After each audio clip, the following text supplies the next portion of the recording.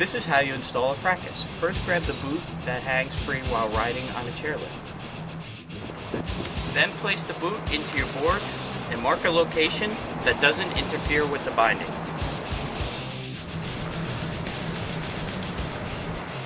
Then use the silver screw to make the starter holes. Then use the black screws to attach the Phrakis to your boot.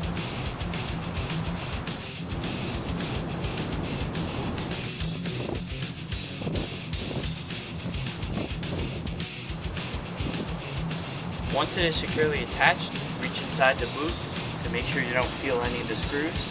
Now you're ready to ride. Now that you're on the lift, just sit naturally and let the Phrakis do the work.